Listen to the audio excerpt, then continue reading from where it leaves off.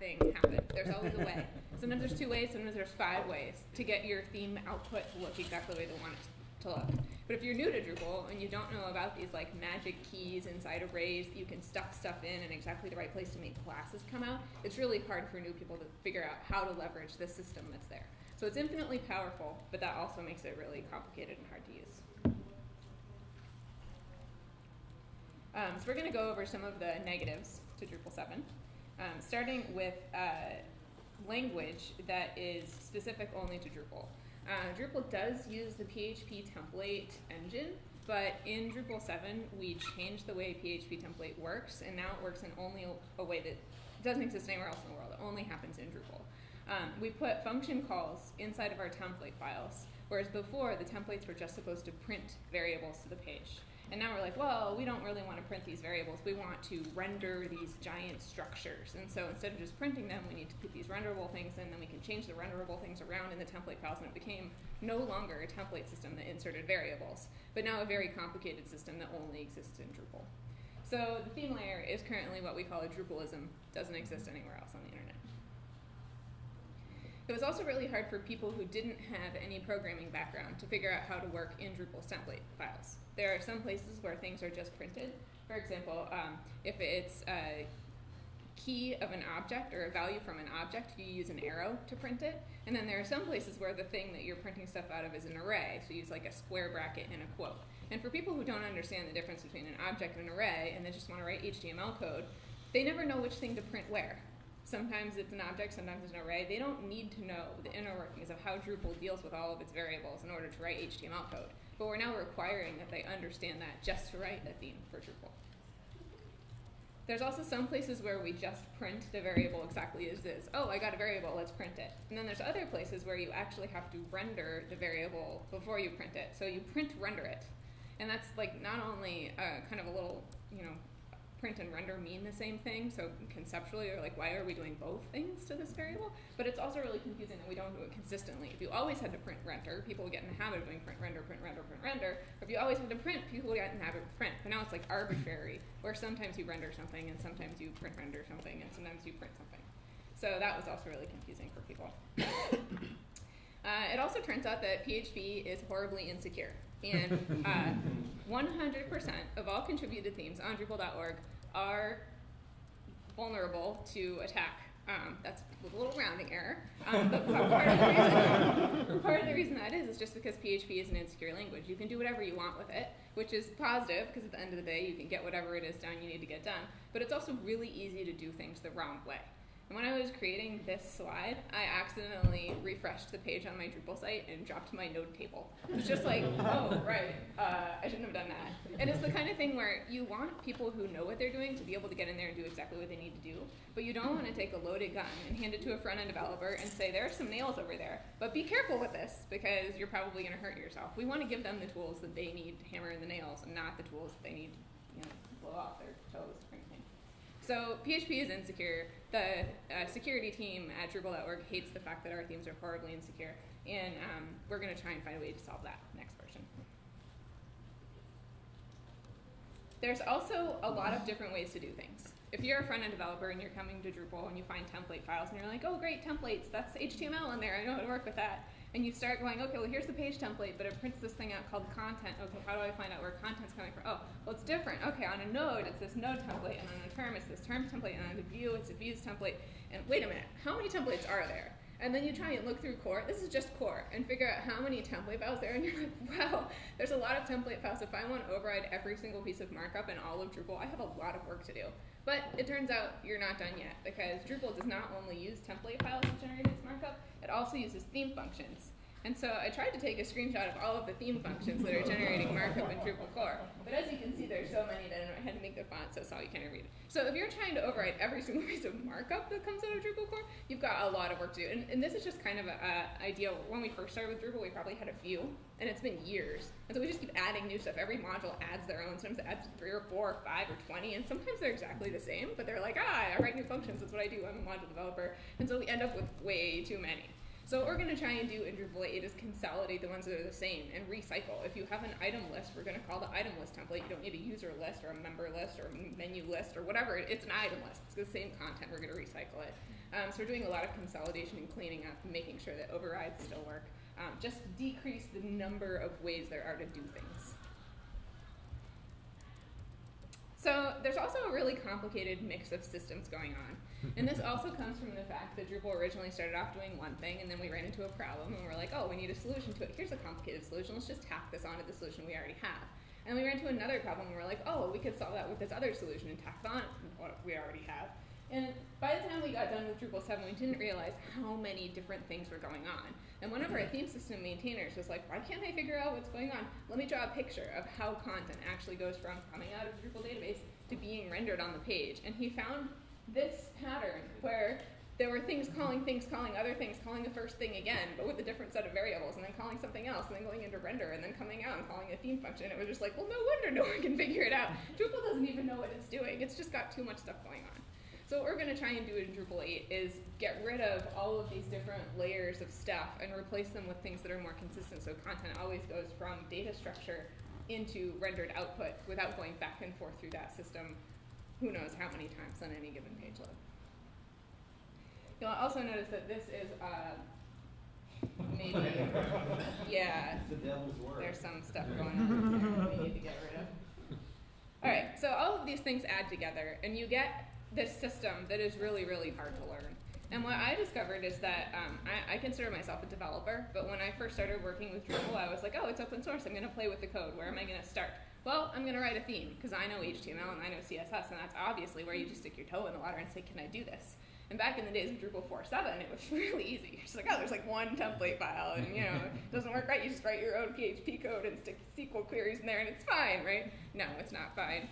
Turns out Drupal 5 got better, Drupal 6 got more complicated, but still like more powerful, and then in Drupal 7, it's just like the learning curve that new people have to go through just to figure out how to get their markup to come out the way they want to is completely ridiculous. And if that's the place where all of our developers start, where all of our new contributors first touch Drupal to see if they can figure it out, and the learning curve is as steep there as it currently is, we're losing new contributors, we're losing new adopters, we're losing everyone who just wanted to see if they could do it and then can't. So I think that the theme layer should be the easiest place to start, because that's where everyone first comes in.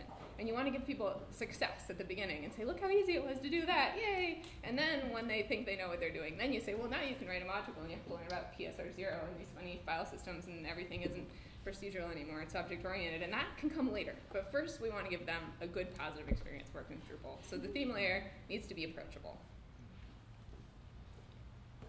So these are the problems we discovered in Drupal 7. We have Drupal-specific template conventions. We have mixed data types in our templates. We have different methods of printing stuff out. PHP template is insecure. There's 2 ways to override markup. Way too many versions of things you can override. And a complex mix of subsystems. And all of these things add up to a theme system that's too hard to learn. So we're going to talk a little bit about our approach to solving all of these problems in Drupal 8 and see if we can cross some of these things off of our list.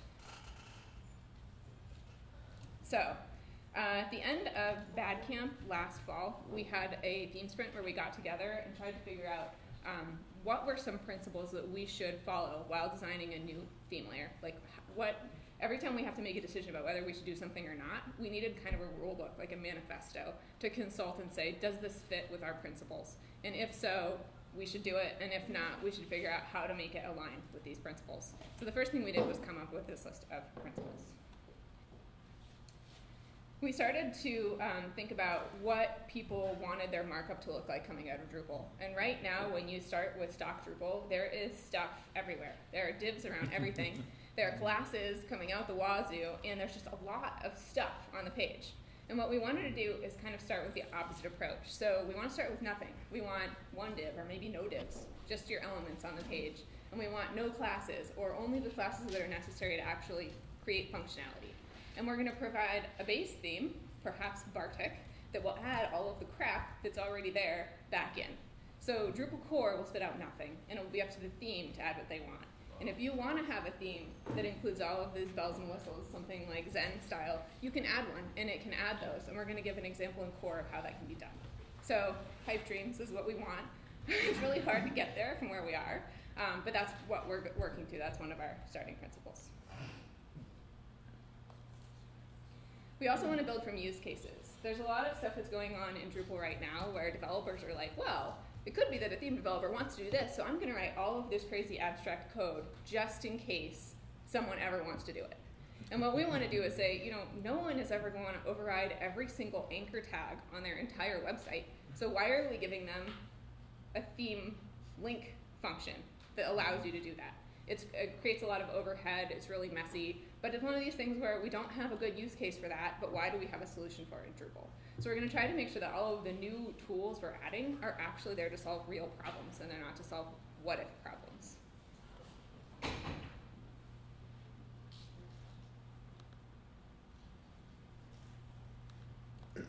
Sorry. We're also going to make sure that we provide tools. This is the kind of thing where if someone needs to override every single link function in core, there needs to be a way for them to do that. That doesn't mean we're going to provide the template for them to do it in core. What we're going to do is provide a place where they can create that kind of experience for themselves. So we don't need to account for all of these use cases out of the box. We just need to make sure that our system is flexible enough that if someone runs into one, they have the tools they need to be able to do it themselves. So this is the kind of thing where we can punt and say, that's up to contrib. As long as contrib has a way to tap into this system and change it, we'll call it good enough. We don't need to solve all of these problems in core. So we make sure that all of the tools that front-end developers are still available, although we won't be providing all of the solutions right out of the box. The next option is to consolidate. I talked about every module wanting to provide their own theme functions. One of the things that we're trying to do is make sure that we have a set of standard template files in core that everyone can use for things like item list. And every module in core needs to use those template files when they need to create something like an item list. And this is the kind of thing where over years and years and years, contrib has all gotten in the habit of, well, core writes all of their own theme functions, so I'll write all my own theme functions too. And so it's like, well, if we just clean up core, contrib might start to follow, but it'll be a little slow. So we're going to try and make it a really consistent, well-documented pattern library for how markup should come out of core. Not just do it in core, but say, look, these are the template files and the theme functions that we've provided to you. Not theme functions, these are template files we've provided to you. And this is the way that they should be used. If you need to override them, this is the way you can add your own specific override hook, so that if people need to override only the item list from your module, they can do that, but you're still going to recycle the code that's in core. Your code is not special. And we have a whole bunch of ideas for what our component library should look like based on a bunch of blog posts from a bunch of really prolific Drupal themers.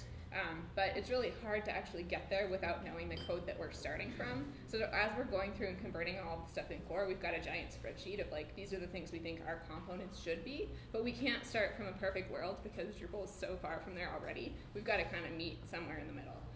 So we have this, pie in the sky dream of having this really nice, clean component library. But when we ship Drupal 8, it'll probably be a sloppy component library, and then we'll be able to refactor that in Drupal 9 and make a really nice, clean Drupal component library. But it's, again, we want to have a set of things that everyone, core and contrib, and everyone else can use. If you want to add your own things to it, like the HTML5 spec changes, we're going to give you a tool to do that. But that doesn't mean that we have to account for everything everyone could ever possibly want to do out of core. We're also going to try and make things really easy to find. One of the things that's really frustrating for people who are new to Drupal is that you open up a template file and you have a variable, and you want to change that variable, but you don't know where the content came from. So then you open up another template file, and then inside there is another variable.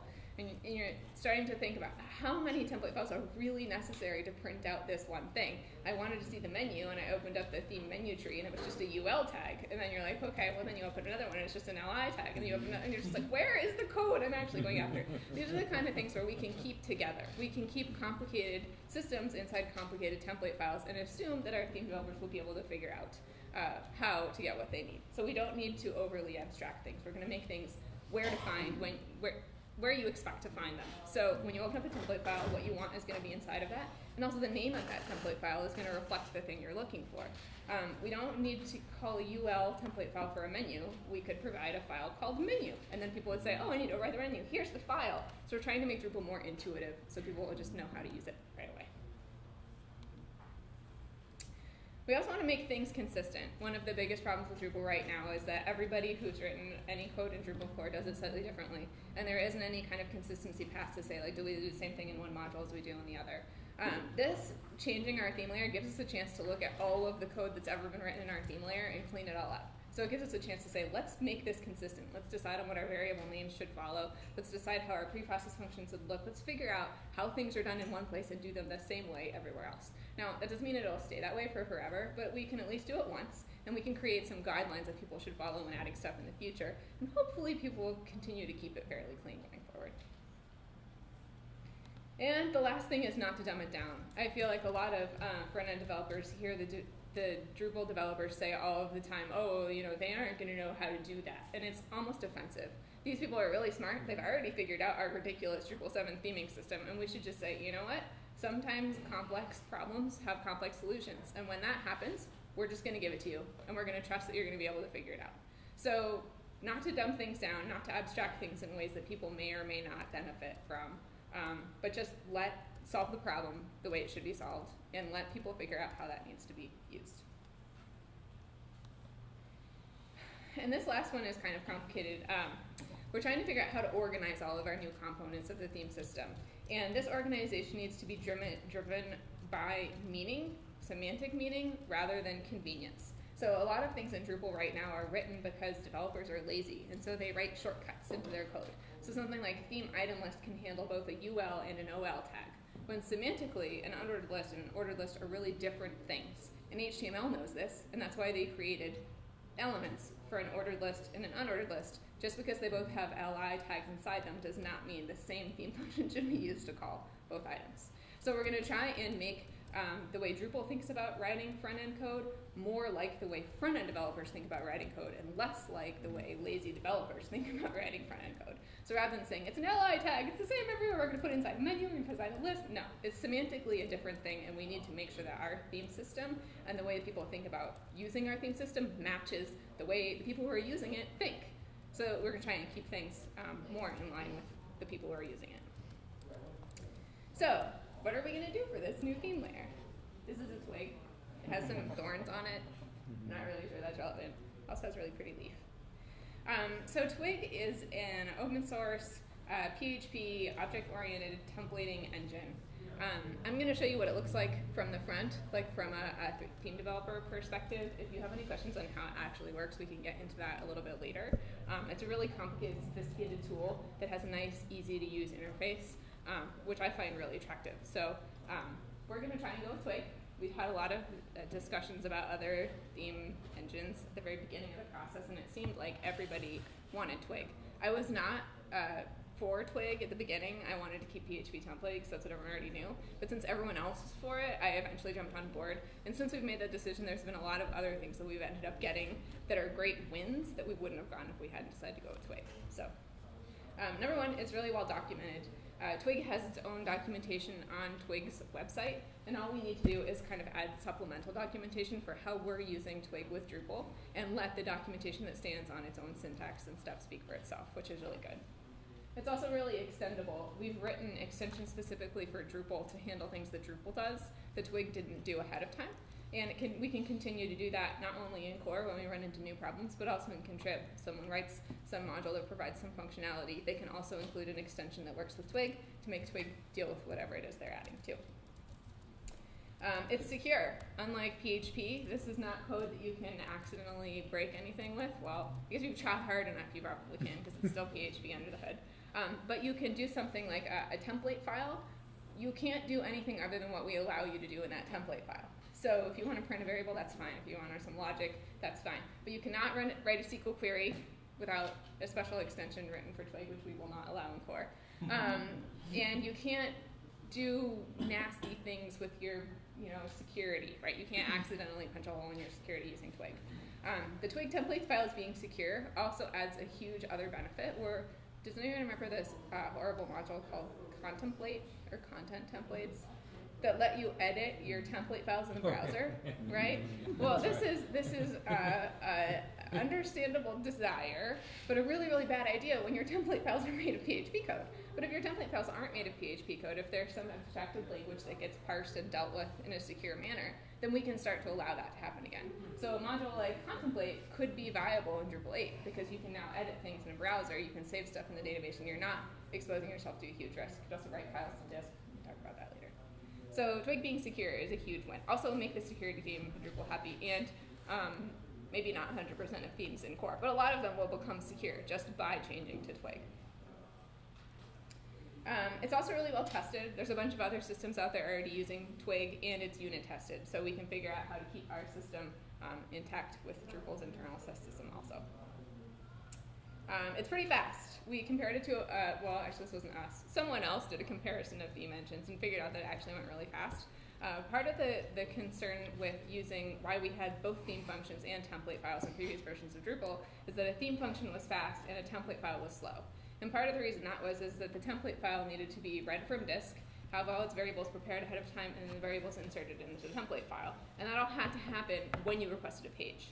And so what Twig does is a little bit different, is that as you're creating, editing these template files, they do get saved to disk, but then they get compiled into giant PHP functions that sit there and wait to be called when your page is executed. So when you actually request a page, it doesn't go read the file from disk and prepare everything ahead of time. It just calls a function and executes it and spits out the results.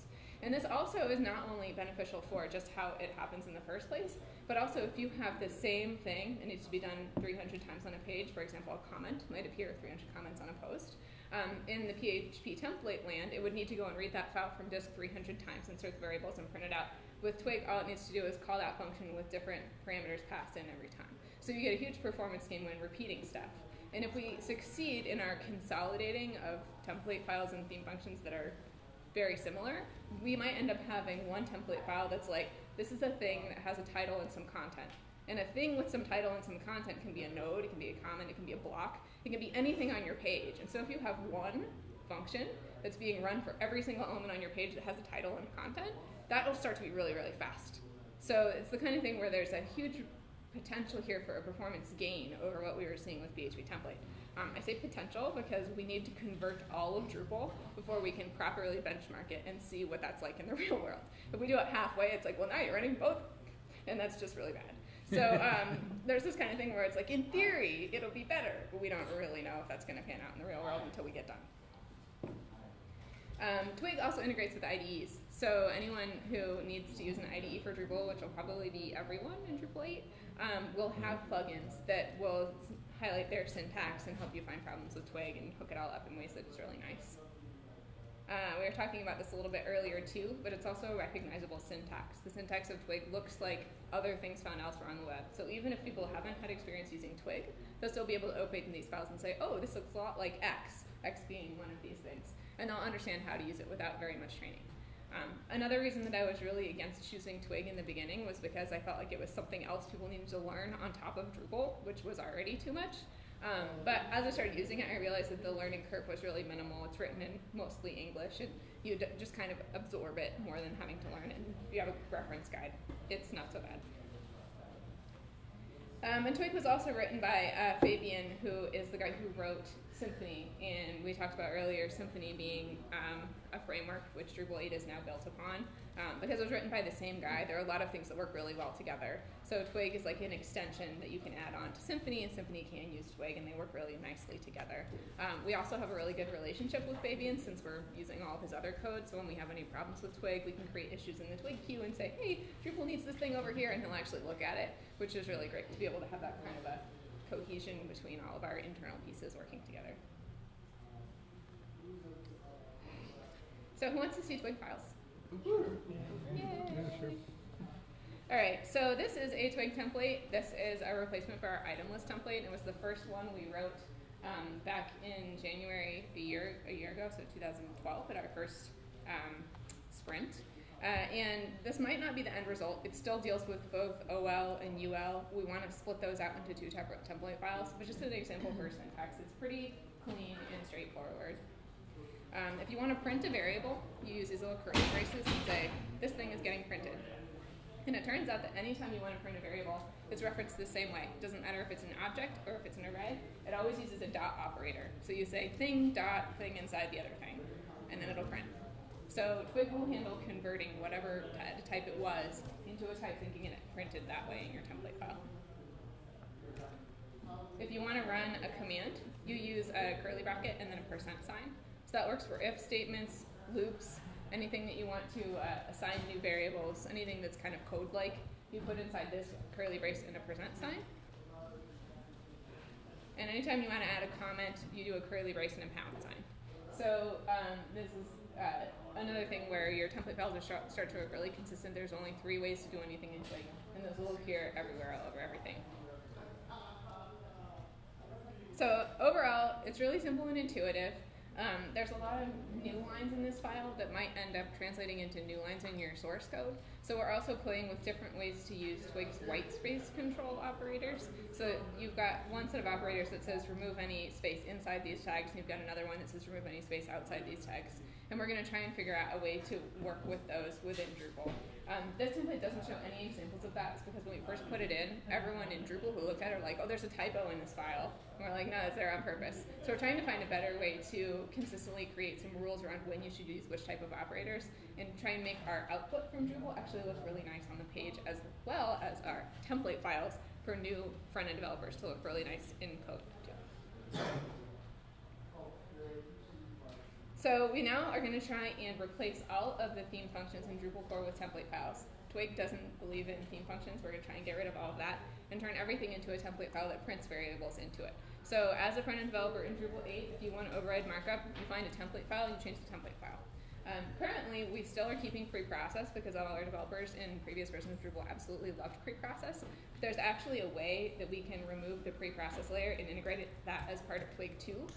Because we're a little behind on how much conversion we have to do before Drupal 8 comes out, that feature has been pushed to Drupal 9 instead of Drupal 8. So we'll probably still have preprocess to manipulate stuff, unless we get a whole bunch of people working on Twig and we get it done, and then we can get rid of preprocess entirely, which will be great. Again, leaving tools there, so everyone will still have a way to do what they did in preprocess, but we can get rid of a whole rendering layer. There's also going to be a whole lot less code in our theme layer if we switch to template files. As it turns out, it takes a lot of PHP code to write HTML, whereas if you had just written the HTML in the first place, it's really straightforward. So this is an example of our theme username function, which used to be a handful of code, and now it's just either an anchor tag or a span tag, and that's it. So a whole bunch of stuff is just going to get cleaned up. Our image tag will just turn into an image tag in a template file. A link tag will just become a link tag and hopefully go away entirely, but I'm having a really hard time fighting that battle. What's and the battle here, there? to remove theme link, because we need it for renderables. We've got to replace it with something else, but for now, it's there. We'll kill it later. So this is an example of what the theme item list function looked like before it was in Twig. It was a huge mess because it had to account for all of these possible circumstances. When we turn it into a template file and just print the markup and stick the variables in it where we wanted to, you can remove a lot of the stuff that we were doing in the theme function. A lot of it is because things like loops can be moved into the template files, whereas with PHP template that was a little sloppy to deal with sometimes. And then a lot of the pre-processing just prepares variables into the state that they need to be in order to run them through the print, execute, whatever, Twig insertion thing that happens later. So we do end up getting rid of a lot of lines of code by converting to Twig. So let's go through this list of problems we had with Drupal 7 and see how close we're getting. So the first one was Drupal-specific template conventions. Well, Twig exists elsewhere in the world. It's syntactically similar to other languages, and it looks a lot like HTML, which is the language that front-end developers are used to working with. So I think we've solved that problem. The second item is mixed data types, where you have strings and objects. Those things are always going to exist in Drupal, but what we've done is figured out a way to mask that from the front-end developer. So if you want a variable, you print it exactly the same way. It's always printed with a dot operator between the two. So we've solved that one. The next one is different methods of printing. Well, what we've already done in our conversion to Twig is removed all calls from render from the template file. It's up to Twig to actually call render as it's inserting the variables, and it can figure out whether it needs to call render or not. So you just say, print this thing, and Twig will say, oh, it's a renderable, I'll render on it, or, oh, it's just a variable, and I'll just insert it for you. So you never have to call render in any of your template files. In fact, you don't even need to say print. All you need to do is use the little curly brackets, and Twig will handle printing the variable that needs to be rendered, handle rendering it for you too. So we've solved that one. PHP template being insecure. Well, guess what? Twig also has an auto escape mode that will help sanitize all information that's coming out of your database. So not only can you not do stupid stuff like accidentally drop your node table by refreshing pages on your database when you're creating slides for a presentation, but you can also not have to worry about whether your content needs to be sanitized, whether it's user input or not, because Twig can tell if this content has come from the database, does it need to be sanitized on the way out, what kind of formatting sanitization does it need, and do that for you too. This is another thing that ended up creating a lot of the security problems in Drupal 7 is that a front-end developer doesn't necessarily understand when they need to sanitize their own data and when they don't. And part of that is Drupal's fault that we have sanitized half of it for you already. And then we're like, oh, but if you need something we haven't thought of, guess what? We didn't even tell you you needed to sanitize it. So here's this gun and don't shoot your toes off. But it turns out that Twig can handle all of that for you. So whether we prepare it for you or not, Twig will just say, oh, this needs to be sanitized and sanitized on the way out, which means that we can remove a lot of the code in Drupal that's handling all of the data sanitization on the front so that Twig does it, which means that now every theme template, every theme that's based on Twig will have sanitized data automatically, and every theme that's not based on Twig, so if we had some sticklers who wanted to continue to use PHP template, would know that they always need to sanitize every single piece of data. And now we're being consistent in both places. So every theme, Twig or PHP template, will get more secure. So the next problem is that we had two different ways to override markup, theme functions and template files. All of the theme functions are going away. They're all getting replaced with template files, and all of these template files are being compiled into code that can execute it on the fly, so it won't be slower. So that'll be good. Anytime you want to override anything, it's always going to be a template file. Hopefully you're going to be able to know where to find it. You're going to be able to know what it's called, and things will get consolidated together. So that should get much better to figure out how to override what markup you're looking for. And then we have way too much stuff that is similar. And this is something that we're still working on now. Every time we find a theme function that looks a lot like another theme function, I go and create an issue on Drupal and I'm like, consolidate these things. And then I throw it into a spreadsheet of like, these are all the things we want to consolidate. And some of them are really easier, just like, oh yeah, why did that ever exist? Delete and call this other function. And some of them are a little bit more complicated because it's like, someone might want to override this version of that template, so we need to add a theme hook so that you can say, I'm only overriding the administrative table on this type of page, and then you have access to override it. So we're making a lot of progress on that. There's a bunch of issues that we can use some help on, just like, oh, removing functions. That sounds like fun. Anyone can do that. Rip out code. Yay! So if you want to get involved in ripping out code, there's a bunch of that you can do too. And we also have a really complicated mix of subsystems. So this is going to get a little bit better in Drupal 8. This is Drupal 7's process. In Drupal 8, we can remove the theme functions and the theme override functions. So that's two systems we're already getting rid of, the theme functions that come from core, and the way that you override them in your theme by theme name underscore whatever the theme function was. Those are both going away, which is good. We're also getting rid of process functions. So process is a layer that we created in Drupal 7 that would take something that was an array in pre-process, like classes array, and turn it into a string, like a list of classes that gets printed. Twig can do that for us. Twig will flatten things for us, so we don't need that layer at all. So there's also a whole bunch of issues on Drupal that work just to remove process functions. So if anyone wants to help with that, those are also really easy. Ripping stuff out, yay! And we're also getting rid of the render system, right? These calls to render that exist inside template files, we don't need those anymore. There is some magic going on right now where Twig is calling Drupal render, which is like Drupal's equivalent of render, which gets called in the theme layer, so it's like the higher functioning version of it. But we can get rid of a lot of the render stuff that's going on higher level. So no front-end developer will ever need to understand render because all they need is the template file and the variables that are going into it. We can call that whatever we want. It's just going to be internal to Twig. So the idea of the render array is we can pop stuff in and out and then print the rest of the array. Is that persisting?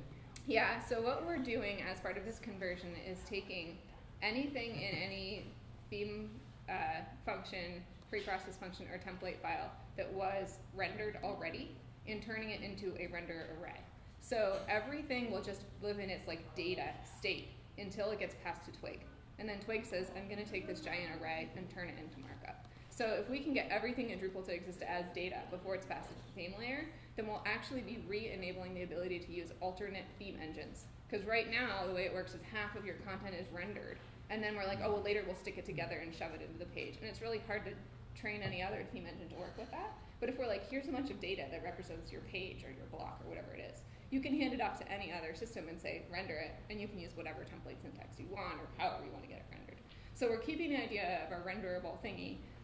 Right now, they're all renderable arrays because that's how Drupal works. We want to turn them into renderable objects because we'll have a little more power that way. We can pass them to Twig more easily and have like little fancy methods that print them based on translation or whatever you want. But that's currently postponed to Drupal 9 because it would be really fancy, but we're a little behind. So help us, we can get there now. But yeah, so we will be keeping the idea of having a renderable structure that you can rearrange in preprocess or whatever it is we give you that's exactly that same thing. And then when it gets passed to Twig, it'll render out however you wanted it to. So in theory, you could do the same thing where we still have like a Twig hide function. So if you wanted to hide something before you render it and then print it out somewhere later, you can still do that. I'm trying to kill that, but people really like it. I'll leave it alone. And we also have this horrible hook right now, hook page alter, which gives you this giant messy thing, and it's like, you can rearrange this now. Well, we won't actually need that if you can do that same thing inside the template file, if you can move stuff around. And hopefully we'll be getting rid of that entirely also as part of the Scotch initiative, which I don't think you talked about. I got confused with whiskey. Yeah, understandable. So originally, whiskey and Scotch were the same initiative, and it was going to be web services and global context initiative. And this whole global context thing also would help us figure out like how to deal with blocks. Blocks in Drupal have been ignored for I don't know how many of the last versions of Drupal. And there's a whole bunch of limitations which are solved by a bunch of other modules in Contrib right now, like panels and context and who knows what else, page, whatever. There's lots of stuff that solves these problems. Display suite. And the issue is just that the block system is dumb, and we have global context. And if Whiskey provides global context, we need another system that can take global context and let us use it to control our blocks. And so that's what the Scotch initiative is. Should I get those backwards? I don't know. Whiskey is that one. Scotch is blocks a new blocks in core, basically. It's going to work a lot like the way panels in core works now with the same kind of concepts. Completely different user interface because people hate panels user interface, but it's going to work in fundamentally the same way. With having a user interface to control where all of your blocks go based on which context, we'll also have less need for page alter. Your page will be established by Drupal when you say this layout in this context with this content on it. And so you have a user interface to do it, and you'll have your Twig templates so you can do it if you want to do it that way too. So we won't need page alter anymore. What's happening to panels? So Scotch will stop when it gets all of the basic things covered, like how to create a page under different circumstances, how to add different templates to it, how to put content onto that page. Panels provides a lot of additional stuff, like creating a bunch of different variants or a bunch of different built-in contexts that match what core already does. So panels will kind of pick up where Scotch stops. So Scotch will say, I'm only going to do this little starting bit, and panels will say, well, everything else that we used to do that's not done, that's what we're going to do. And so it'll probably use the new user interface, probably still make it really complicated because it's trying to solve really complicated problems. But it will continue to exist in whatever format is needed, which we won't know until Scotch is done. So the last thing that I'm trying to remove is this preprocess layer. Again, this has also been postponed until Drupal 9, until we're sure we can provide a suitable alternative, because it works right now. So we're just going to build it the way it is. It's working and try and get it done. And if we get it done, if we have time left, then we can clean it up. But for now, we're leaving those in. But if we can remove render, page alter, theme functions, process functions, and preprocess functions, that's like almost half of our complicated subsystems. Which I think will be a huge part into getting people to actually understand what's going on in Drupal. There's still going to be a theme registry, a list of all of the template files that are used in your theme. There's still going to be a way you can override those or provide your own theme functions, which is hook theme. There's still going to be theme hook suggestions, so if you want to override one template but only in a specific instance, you can do that.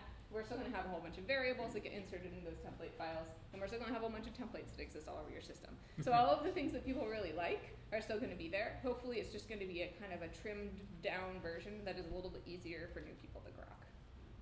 So, how are we doing on a complex list of subsystems?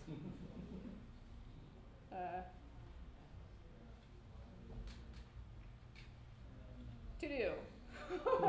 We're doing it. It's just taking a really long time. All right, so Drupal has been really hard for people to learn, both upgrading from Drupal 6 and people who are new to Drupal 7 who don't already have half of the Drupal learning curve behind them.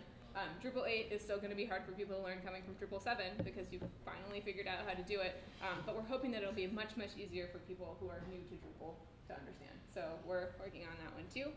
Hopefully we can fix all these other things, then we can clean it up and make it better. So, other things we got from using Twig.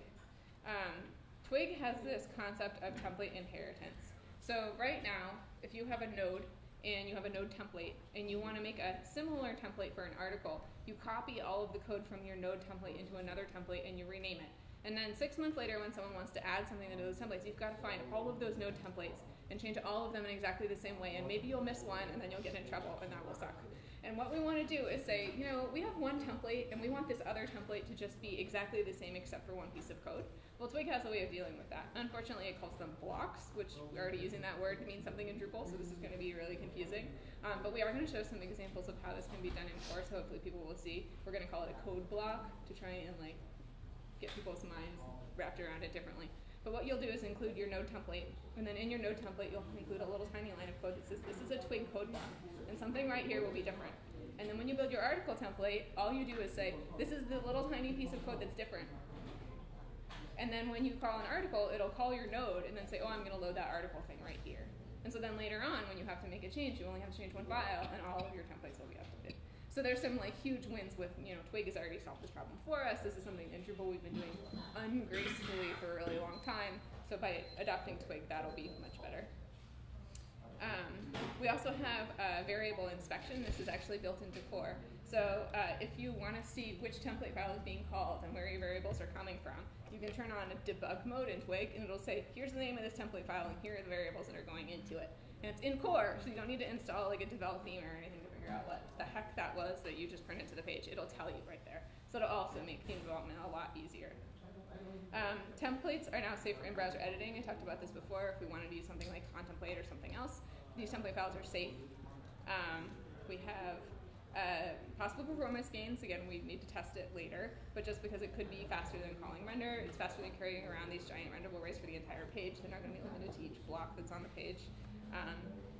And this is really cool. We're not going to do this in core, but in contrib, we have the ability for the theme system in Drupal to be aware of changes that are made to your template files. So right now, if you go into Drupal and you change a theme setting, and you look at your page and nothing changes, it could be because whoever wrote that theme didn't take into account this setting in the user interface. So the theme has kind of broken the user interface. Well, in Drupal 8, the user interface can say, hey, what's in this theme file? Did they check to see if this variable was used? Oh, they didn't. I'm going to disable this box. So you now have this ability for something to be default, in which case it's what Drupal core provided and it's going to work the way you want, or overridden, that the custom theme is now disabling the user interface. And there can be this possibility of you even doing something as crazy as writing your template file first, and then putting it into Drupal, and then Drupal going, here's your blocks layout on this page. That's where you all fall out of your chairs. It was really cool. I didn't explain it really well. Let me try it again. Okay, so you're a front-end developer, and you know exactly what you want your markup to look like.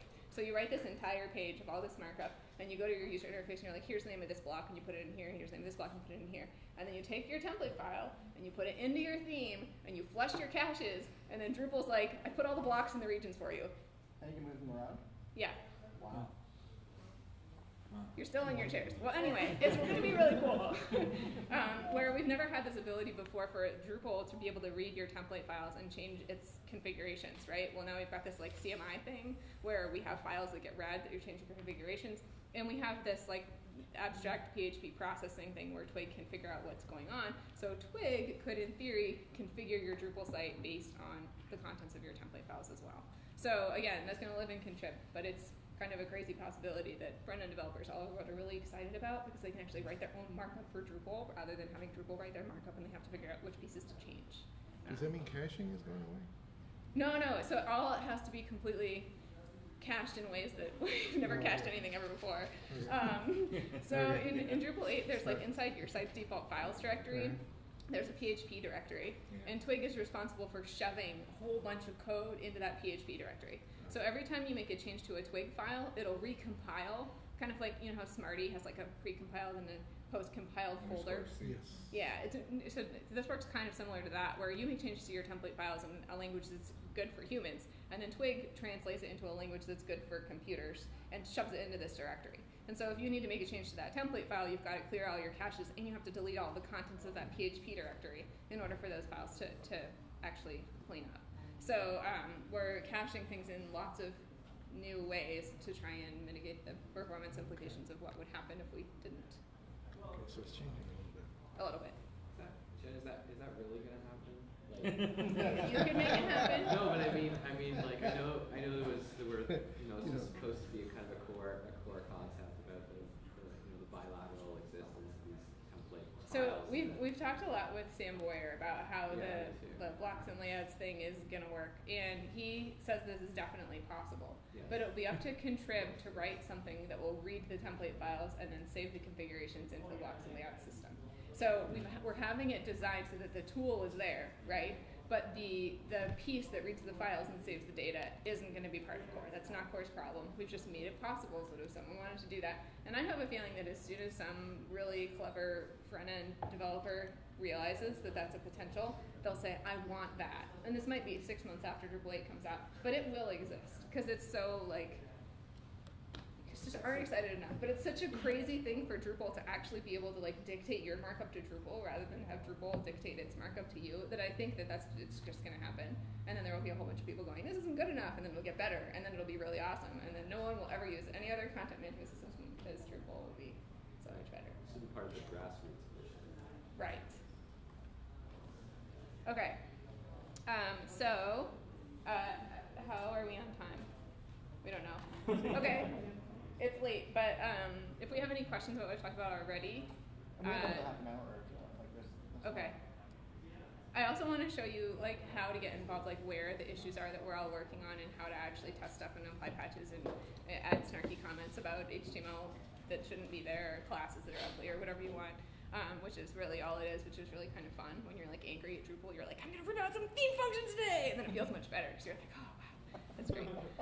But before we get to that, does anyone have any questions? I talked a whole lot about everything really quickly, and there were only a couple of interruptions. Does anyone else have any other interruptions? I'm curious if the Twig files are they validatable in XML? Like, will you be able to edit them in Dreamweaver, for example? Like, do they? Yeah, so there are plugins for lots of different systems that will let you do that. That'll say like, oh, you're missing a second curly brace or whatever, and it'll be up to whatever tool you're using. Like if it's Dreamweaver, to find a plugin for Dreamweaver that can check the syntax of your Twig files. Something else that I didn't mention that you just remind me of, though, is that these template files can be used on the PHP side, like the way Drupal normally uses template files, but they can also be used on the front end as JavaScript templates.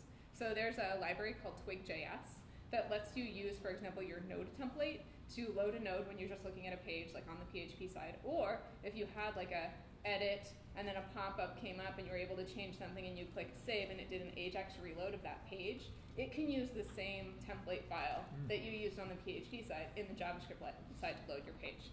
So that didn't have anything to do with what you're saying, but it did remind me that that was also a possibility. So this is another one of these wins I should add to that slide that you get by using Twig, is that there are already other libraries out there that plug into Twig that allow additional awesome functionality to happen. So yes, it can be validated both in any IDE you want or on the front end to make sure that your syntax is correct before it spits out more content. Yes? I might just answer that, I'm not sure, but Smarty has the ability to modify to create more functions. Smarty will Twig or anything like that, but I think I just heard you say yes, but I'm not sure. Yeah, so there's a whole bunch of stuff that's written as like plugins to Twig. Anything that exists for Twig we could use in Drupal. I have to admit that I am not that familiar with what is going on in Twig because I spend most of my time in Drupal land. But I have been trying to talk to a lot of people who've used Twig outside of Drupal and figure out like how is it intended to be used, because I'm not sure what we're doing with it is, you know, what it was meant to do. Well, And I'm trying to keep it. That same thing would become a question of do we use this in Drupal or do we go one time on each thing? Right. So the way it's written now is that if there is an extension for Twig, you can add it as a contrib project. Like someone can write a module that's like include this Twig library, and just the way Drupal can include external libraries for JavaScript now, you can include external libraries for Twig in Drupal 8. So if someone has written something that works for Twig, we can throw it in Drupal. It'll probably require like also a little Drupal piece that's like in the real world it works like this, and in Drupal it works like this, so we're just gonna make them work together. But it's definitely possible that anything that's out there we can use. So this Twig.js library I was talking about is out there in the wild. It's not something we're putting in core, but it's definitely something that I see people already trying to use in Drupal 7's version of Twig, which is not what we're doing in Drupal 8 with this library. So like, I really want to use this thing, and then they're trying to stick it together. So I'm like, oh man, as soon as we get Twig in there for Drupal 8, it's gonna just pop in.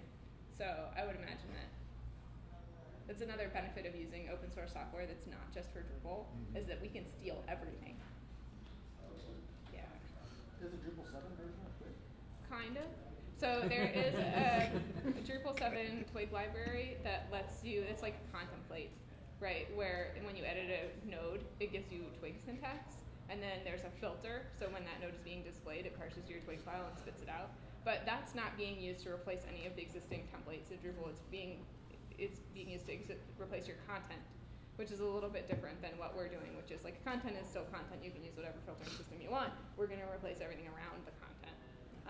And then there's a couple of other places where people are like, I want this now, and they're trying to like work on Drupal 7, but we don't really know what the hell we're doing in Drupal 8 yet, so it's like really hard for them to keep up with, oh, we changed our mind, and they're like, what? And then I'm like, well, just come work over here and help us figure it out, and then you can have it when we're done, but they're like, I want it now. So, I don't know. There's, yeah, it's a learning curve, but it's really fun. Any other questions? You mentioned GrannyV's Yeah. little Twig sandbox. Yep. It has a few little bugs that aren't that hard to fix to get it actually working for. But it's not doing things the same way. Which is a problem. Yeah, and it's not, well, not really necessarily a problem. It's just different. It's just a different use of it. So yeah, It's this not going to be applicable when it. right, when Drupal 8 comes out, that won't, I mean, you could still use it, but it's not going to, it's different. Yeah. And it's fine, like if you want to play with Twig, you can use the sandbox and you can use Twig on Drupal 7, but like fundamentally it's not the same thing as what we're doing in Drupal 8. And I think that's just kind of how something has to evolve in Drupal, is when it goes into core, everything has to get rewritten to accommodate it. And this is a tack-on. So he's trying to do the best he can to use Twig in the system that we currently have that doesn't work with it. Yeah. Right, and so he's been really good in our issue queue too. He comes in and goes, oh, I did it this way, and we're like, oh, we didn't think of that. And then, we do it that, and we're like, oh, that didn't work at all. You shouldn't do it that way. And then, there's a lot of back and forth there about how stuff works. But yeah, he's been great. He's been helping us out too. You mentioned that there were tools being included.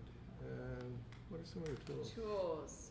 Yes, I know. Concept of like, okay, so Twig's DPM is one of them, right? DPM is a function in devel, stands for Drupal print message, that properly formats your variables and spits it out on the page, right? So we've put something like that into Twig, where you can set a variable in your settings.php file where you say Twig debug equals true, and then everywhere a template file gets called, it'll tell you which template file it is that's getting called. And then you can also print out, you can do like a recursive print of your context. We'll come up with a better name for it later. It'll show all of the variables that are available for that template. So, for example, on a node template, it'll say your node is available, but it'll also say, like, these are all the stuff that are in your node. So if you have, like, a node that has a bunch of fields on it, every one of those fields will have, like, a thing you can target. And so what we want to do is build a kind of a token, like inspector, where you can say, here's the node, and you click on the field, and it goes, here's the values, or here's the, whatever. So you can kind of drill in, and it'll give you the Twig syntax of the thing you need to shove in your template file when you want to have it printed out. So we're going to try and make these tools for like working with Twig, as well as tools with changing what Twig does. So pre-process is something that we consider a tool right now, where the variable that comes out of Drupal is not the one you wanted printed in the template. You want to change the way it's formatted. So for a node, you're submitted by information, right? For some reason, it ends up in one variable with the author name and the date. We want to screw that. We're just going to give you an author name and a date, and we're going to print them both in your template file. And if you want to change the way the date's formatted, rather than requiring that you go back to the pre-process layer and say format it this way, we're going to give you a function you can wrap, it's actually called a filter, around that date in Twig and say pipe format date medium, and it'll change the format right there. So instead of doing it the Drupal 7 way, which is go back to pre-process, figure out what the original Unix timestamp was, call a function, put it back in the variables. Now it's right here in this template file, here's a tool that you can use to change the format of that date. So if we're going to remove something from the way we did it the old way, we're going to provide you an equivalent tool to do the same thing inside your template. Stuff like that. Does that make more sense? Okay. Any changes to how CSS interfaces with all this? Any CSS for processors or anything like that? Yes. So how assets are being handled in Drupal 8 are completely different, right? We're trying to create a way where on any given page you could cache like everything except for one block. And depending on the contents of that block, you might need like a different style sheet added. So it's also got to like not cache the like aggregated style sheet that gets added. So there's like a bunch of like magic the CSS JavaScript asset people are doing that I don't really know about. What I'm working on is just printing out all of the attributes that are generated everywhere else. And I know that there's a bunch of work going on to like naming them consistently, cleaning up all of our CSS anyway because it's all like 10 years old, adding stuff to the page in a different way. Sass has been added. I don't think it's a requirement, but it's there if you want to use it. There's a bunch of stuff going on in like CSS land that I don't really know about, but I know that it's all going to be really different. Yay. My job is not to break any of it as I'm converting stuff. And then if it breaks, goes, is it okay if this breaks? Because are you going to replace it all later? And if they say yes, then I'm like, yay, it's broken, and commit it. And then if it's not okay, then you're like, okay, I'll try and make the even and odd striping work, even though we're dropping support for ICE. Like, someone could get that in sooner. That would be better. So there's just a bunch of stuff that like I don't really know. We'll figure it out when the two things get merged together. All right, any other questions? Okay, so there's a bunch of places where we need help. Right now, all of our template files and theme functions have been converted to Twig, and I say all because as every day goes by, other core module creators are writing their own theme functions, so it's kind of one of those like moving target things. But we have a sandbox that is a checkout of Drupal with everything converted. And so what our job is right now is to take all of this done stuff and apply it to the latest version of Drupal and figure out where the stuff is not done. So all of our work is not in the sandbox where we've done all of our previous work. It's now moved to core. And what we're trying to do is take all of the changes we've already made and stick them on core along with any new changes that have happened since the last time we worked on that module or that theme file. So we need help with that. We also need help cleaning up the markup. So if you don't know anything about Drupal or writing patches, but you know a lot about HTML, we don't have a lot of you in our community. And we need you to tell us that we have too many divs and that you don't like our class names and to write some markup that actually resembles how you would want that page to look when it's done. Because we don't know what the hell we're doing and we need someone to tell us what to do. But if someone says, here's what this markup should look like, we're really good at going, great, and sticking it in. So we've got people who can write code and patches and whatever. What we need is someone to tell us what to do. This is one of the biggest things that happened in Drupal 6 and in Drupal 7 is that the core developers are like, no one told us what to do. So I'm trying to recruit people to tell us what to do so that we can actually do what people want. We also need a lot of help consolidating similar templates. So removing template files that are similar to each other or removing theme functions that are similar to each other and calling the other one is also pretty straightforward. Some of it's a little messy because some things are called like 100 times in core. And so if you wanted to like replace like theme link, that's going to be a really big patch just because there's a gazillion places that use it. But if you're going to be like replacing theme user list with theme item list, that happens in one place. So there's definitely like looking at the issues of being like, this one's an easy one and taking it and looking at another issue and like trying to see what's going on and going on and not touching that one. So there's definitely some easy stuff there and some hard stuff, but we need help with that. If we have any super awesome developer types, we're having some bugs that have been long outstanding bugs in Drupal 7 with getting theme hook suggestions to work the way they were intended to work. And a lot of our, like, we're going to add new suggestions for this particular template thing isn't going to work until these bugs get resolved. So there's like a patch that just keeps getting re-rolled and then more suggestions and then re-rolled and more suggestions. We just need someone to kind of like own it and be like, I'm going to fix this. And then when it's fixed, everyone else will be like, yay, and we'll all keep going. All right, we're also going to skip the pre-processed toString stuff unless everything else gets done. And we're going to skip the converting renderable arrays into objects until everything else gets done. So if you want to help with those two things, you have to help us get everything else done first. So, more. Okay, so I wanted to show you really quickly where all of the work is getting done, so that if you did want to get involved, you could do that. So, my computer is tired. Okay. We have, if you open a browser, and don't look at my email, instead go to lb.cm/twig.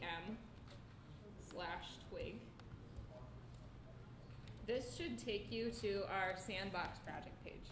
And this is a page that has a bunch of documentation on how to use Twig, how to work with Twig, what the heck we're doing right now in the process of converting Drupal to Twig. It also has a little video of like how to create new patches against core. We've tried to create a bunch of really great documentation here. Now, it's documentation and Drupal flavor documentation, so it's probably not complete. But if you have any suggestions on how to improve it, we're also open to that. But I think it's pretty straightforward. We've got a video you can watch to explain it. We've got an example of what our pre-process function definitions need to look like in the patches, because those have changed a little bit. We've got a bunch of documentation and stuff that other people have created that might be useful if you're trying to do something in particular. We have meetings every Thursday at 11:30 on Google+, so if you wanted to just jump in and see what we're working on at any given time, anyone is welcome to join, even if you're not actually doing anything, just coming in. Spying is perfectly fine too. And we've also posted our roadmap. True, I did that last week. Yeah, it was great, although you didn't have any sound, so we were like making faces at you or whatever. But there's also a roadmap on here that's talking about what we're actually working on, and this is probably the most important thing. We've got a bunch of issues that are done, like putting in some of the most basic pieces just to make Twig work. And then the thing that we're working on right now is this huge issue number 3 that's like convert everything in core to Twig. And everything else that comes after this is all kind of postponed until we can get this done. And so if you click on this issue, this is like my new homepage. It has links to all of the stuff in Drupal 8 that we need to get converted. So it's got a link to every single module that needs to be converted to Twig, and also links to every single theme file, or in the way that they're going to relate to issues. So we don't need to have an issue for every single theme function, but we do want to have an issue for manageable chunks of theme functions. So theme.inc is a really big file, and we've divided it into a couple of smaller pieces just so that people who are working on it can deal with it in a way that our brains can wrap around. Most modules can be done in one issue, but as you can see, like views is a huge module, and so we've divided it into a bunch of smaller issues so that if people want to tackle one little piece of it, they can. When we're done, we'll take all of the views stuff and bundle it up into a bigger patch and submit that to the views people to review. But in terms of us getting work done on it, we tried to break it down in a way that's easy for anyone to take an hour in any given day and do whatever they can. And then at the very top here, the most important things are the top 9. So if we can get the top 9 of these done, then Twig is definitely going into Drupal 8, like when we get it done. So if these 9 are done, we can do benchmarking and we can figure out what things we're looking at. And everything else is like, that'll be nice, but whatever. Right now, because we've got some major issues going on with the top 9, there are people in the core committer community who are like, oh, I don't know if we should do this. This isn't a good idea. And so what we're trying to do is like prove to them that like we can get that done and it'll be so much better that you're never gonna look back. It's gonna be great. But we keep running into issues, like for example, we create little sub-issues every time we run into a problem where it's like, Drupal is stupid and it should do this differently, then we have to solve that first. So if you want help on our top 9, that's the most important thing. Some of them are actually pretty straightforward, like theme links. Just takes like the links on a node and turns them into like links. But no one's done any work on it yet. So if anyone wanted to like try that, it's pretty straightforward. Some of them are a little bit harder, like node module has a lot of like process and pre-process stuff going on in it that we need to check really carefully as we're working on it. So depending on where your comfort level is, you can also do that. There's also like theme item list is pretty straightforward. We kind of have all of that already. So if anyone wants to kind of take that and run with it, that would be good too. So there's some easy stuff and some hard stuff that we just need to kind of speed, proof of concept, get this stuff done. And then beyond that, if all of those look too hard, there's a bunch of really easy stuff down here in this list. In fact, some things that are like already done. They had one theme function that we converted, or they had one theme function that we removed. And so it's like, okay, but that's not really that important. So I can put anyone on those, but like in terms of like our ability to get this done sooner rather than later, the top 9 are really the most important ones. Okay, let's do a quick example. So this is Drupal 8. And let's see, I'm logged in. Which one should we do? Let's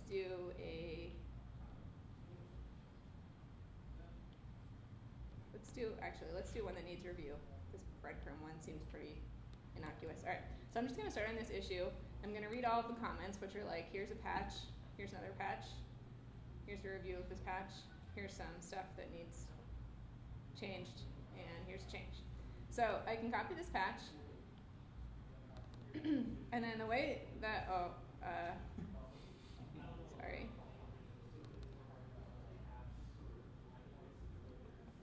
The way that I apply patches is probably not like sanctioned.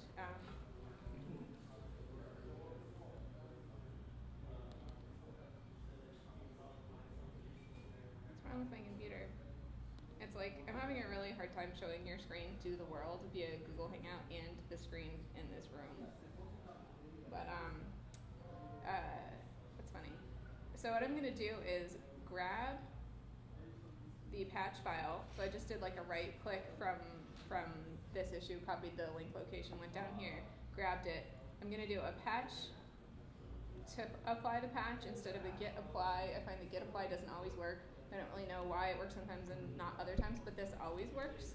So -p1 just says git adds like a file A versus file B at the top. It'll confuse patch. And if you say -p1, then it throws away that stuff and applies the patch to exactly the file that you want it to apply. And what it'll do is tell you, okay, I've patched this file theme.inc, and I've added this new file, core module system templates breadcrumb.html.twig. So, really straightforward. Anyone can do it. I'm going to open Drupal 8's. And then you'll notice there's like a core folder that Luke talked about. Inside the core folder, we have the theme.inc file is the one that the breadcrumb was in. And then I'm going to look for breadcrumb. Maybe that was not the right thing to look for. Okay. So there's, where did it go?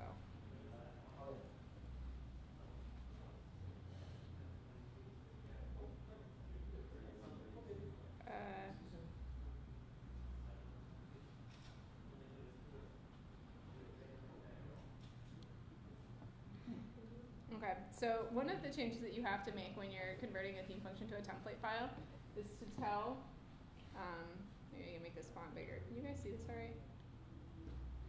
To tell Drupal that it's now using a template file instead of a theme function. So we added this line here, template, right, that says this is breadcrumb. And then another thing we need to do is if there was a theme function, that sometimes some of the logic that happens inside that function gets moved into a pre-process function. I expect that there actually isn't one here because the breadcrumb function was so simple nothing needed to be pre-processed. So the only change to this file is this breadcrumb. Then inside the template folder, so this is inside, it told us where it was, I think it was system module, core module system templates. So another change to this is that every single module in core now has a subfolder inside it specifically for the templates that it provides. So inside the system module, there's a folder here for templates. Inside the templates folder, there's now one for breadcrumbs. This is what the patch added. And so when you're reviewing a Twig template, there's a couple of things to look for. The doc block now starts with the Twig style comments, but all of the PHP style comments are still in here exactly as they were before. Part of that is just because we're using Doxygen to do all of our documentation in our core files, and leaving the PHP style in there meant that we only had to do one little teeny tiny change to say, look for PHP comments inside of Twig comments, and then we're done with it. So we're leaving those as they are. It needs to say about the same thing as it did before with the description, and then in the available variables, it tells you which variables are there. And then it'll tell you if there's a file that it needs to see. For example, in this case, it's template preprocess, but there's no template preprocessed breadcrumb because there was no breadcrumb preprocessor in there. And then it needs to say in group theme pools. This is a really simple example of a doc block. The one thing that I also like to check is to make sure that the description of what this breadcrumb thing is actually makes sense to you. So if you've never seen the breadcrumb template and you're wondering what the heck the breadcrumbs are, you're the best person to tell us if this is descriptive enough. For me, I'm like, oh sure, everyone knows what breadcrumbs are. Breadcrumb trail items is fine. But if you're like, what's a breadcrumb? You might want to say breadcrumbs are these things that whatever. You can add fluffy, warm text in there if you want to. And then in our Twig code, we obviously want to find out if we have breadcrumbs before we print a nav tag. So it's good that there's an if around there. And then inside our heading tag, this is something that's hidden, which is why it's element invisible, which is fine. And then you'll notice that the way we call the T function inside Twig functions, this is a filter. So we've got the string of text and then a vertical pipe and then T. That looks fine. If you were passing arguments like the T function sometimes accepts replacement patterns, you just open it exactly like a PHP function, but after T. In this case, we don't have any, so it's fine. So that looks good. We have an OL for a numbered list, which is good, an ordered list. And then there's a for loop that says for each item, print the item inside an li tag, and the for loop, and the OL tag, and the nav tag. So for me, this looks like a really clean template. I think it looks great. And so what I would do in this issue is change the status to reviewed, or reviewed and tested by the community, depending on how you're feeling about marking something RTBC. If it's not really RTBC, someone else will come behind you and change it back. So if you think it's great, I would say just go for it, because a lot of times we don't know something's RTBC or it's been reviewed at all, and so we won't look at it at all. But if you change the status, we'll be like, oh yay, it's RTBC, and someone else will look at it, and then they can decide if it's not. So if you don't know what to do, if in doubt, change the status, because that'll indicate to someone else that there's something there to be reviewed.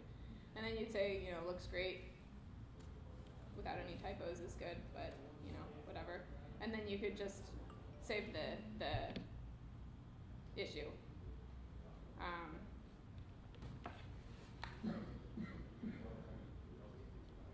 Okay, just doing a sanity check to make sure I really wanted to do that. And then that next person who's responsible for looking at one of these issues, as soon as you say reviewed and tested by the community, is one of our core committers. And what they'll do in this particular process is if they come by and say, oh yeah, this does look really good, is they'll just add a word into here in the subject that calls it ready, because they're not actually committing this to core until we get those first 9 issues done. So this will just kind of sit in holding pattern until they're ready for it, and then we'll roll them all into one big patch and shove them all in at once.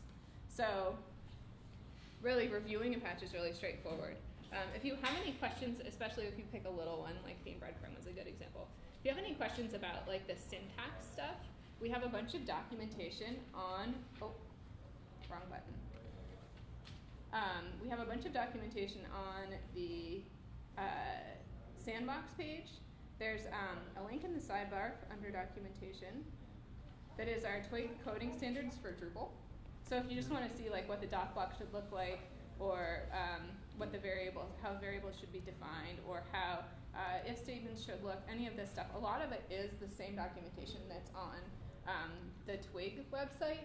But any mistake that we found people commonly making when doing this to Drupal, we just shoved it into this page. We were like, we don't want to make you go to 2 different sources. If you're already fairly familiar with it, but you're making a really common mistake, we're just going to put that right on this page. So if you need to know what things should look like, it should mostly be documented right here. We've got examples of lots of different stuff. So just compare this page to the template file that's in the patch, and if it looks good, say it looks good. And if there's something silly going on, someone else will catch it later. So it's always better to just like make progress, even if the progress gets unmade, because then at least it's momentum. But if you just write, oh, I'm not sure, then no one else knows that they need to go re-review it. So, pretty easy. Right? Okay, does anyone else have any questions on anything? No? Guys? How do editors respond to context, some of this stuff? What do you mean context? Editors that are context sensitive, that highlight perhaps in different colors your So, HTML and your... Yeah, I'm using TextMate, which is not an IDE, it's just a text editor, Yeah, and right. there is a bundle for TextMate that highlights syntax for Twig. So this, it's hard to see in this particular See a color little bit there, scheme, yeah. but it does actually detect like when different things were used, right? Like a comment turned it green, and if it's a command, it's got like little blue colors in there. So you just have to figure out what your editor is and find the right plugin for Twig, and it'll do syntax highlighting for you. There's also a bunch of other things you can do, like you can have it like close tags and stuff. It'll also close Twig tags as well as closing HTML tags and that kind And that's because Twig has been around for a while, I guess. Yeah, it's because people who write Twig are nerds, and so they often write other things like plugins for whatever editor they're using. And you'll find that especially like the Twig language itself is really it's elegant and it's really complicated. In that it takes the entire contents of your file and parses it with like regular expressions and separates out like, oh, I found a twig indicator. Which kind is it? Okay, what's inside of it? What do I do with it? And so the kind of the brain that can figure out how to take the contents of a file and parse it and look for specific patterns and throw stuff away and insert other stuff or whatever is also really good at, they understand parsing files and highlighting syntax in different editors and stuff. So you'll find that like it just happens to be that those two things are really similar, and so there are a lot of syntax highlighters for anything you could possibly imagine.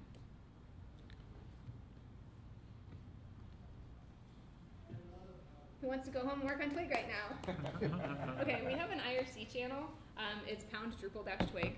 So if you want to try it, but you're not really sure exactly what's going on, or you're looking at a particular patch and you've got questions about it, you can ping anyone in that room.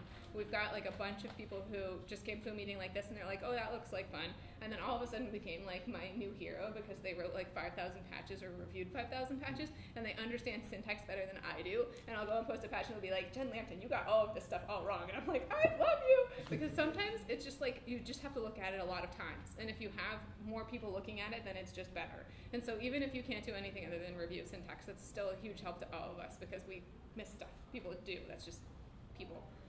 So just come into IRC and ask whatever questions you can and leave whatever comments you can, and we'll all try and help everyone all the way through it. And then we're going to make Drupal 8 really good. It's going to be awesome. Everyone's going to leave WordPress and come to Drupal.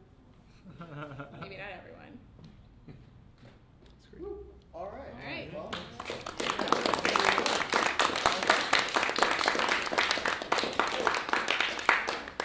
so actually, just to close, I've been pretty much sold on the Twig thing. So I'm going to stumble and try to help with the Twig project a little bit myself. So that's just, if you're thinking that you might want to do something, but you're worried about whether you can, fully dive in, whether you can believe, Jen, that it's as accessible as she says it is.